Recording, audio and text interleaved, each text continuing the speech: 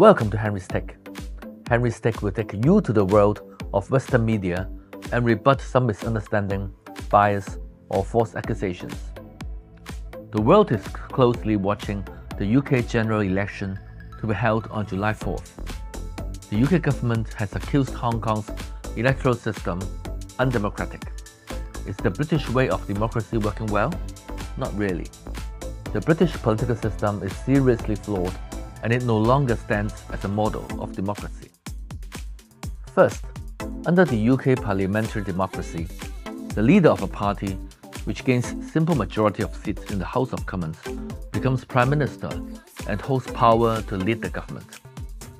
With less than half of the seats in the Parliament, the opposition parties can rarely challenge the legislation and policies initiated by the ruling party. The timing of holding general elections is also determined by PMs, although elections are held no more than 5 years apart. Under such system, no matter how incapable is the PM, he or she can still hold powers and lead the government. Take Boris Johnson as an example. He held powers for more than 3 years since taking office in 2019. With severe public criticisms on his poor leadership and governance, he still defied calls for resigning and did not hold a general election. Johnson's governance was badly hit by high inflation, high energy costs, and sluggish economic development. He was only forced to step down after a spate of government officials' scandals. Second, the UK's two-party system has left Britons to have votes, but not real choices. The Conservative and Labour parties have generally alternated in government for more than a century. Voters have been denied of real choices as the two parties battle out without challenge from third parties.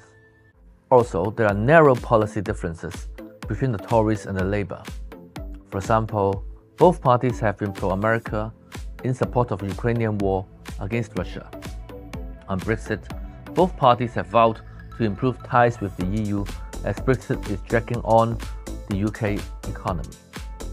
On the other hand, the UK has adopted first-past-the-post voting system, and small parties do not gain fair representation in the parliament.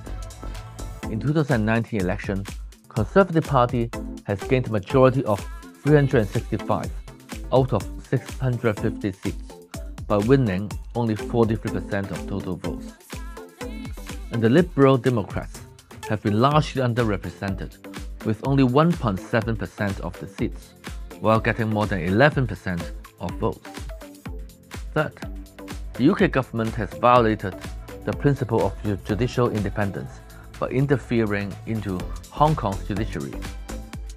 About 2 years ago, the UK government pressured 2 British top judges to resign from Hong Kong's Court of Final Appeal as non-permanent judges. Recently, 2 more British judges have also resigned. One of them attributed his resignation to political reasons. Anyway, Hong Kong's judicial independence remains intact. Hong Kong will continue to treasure overseas non-permanent judges' contribution to underpin Hong Kong's legal system. The most valuable elements of democracy are diversity and voters' right to choose capable leaders.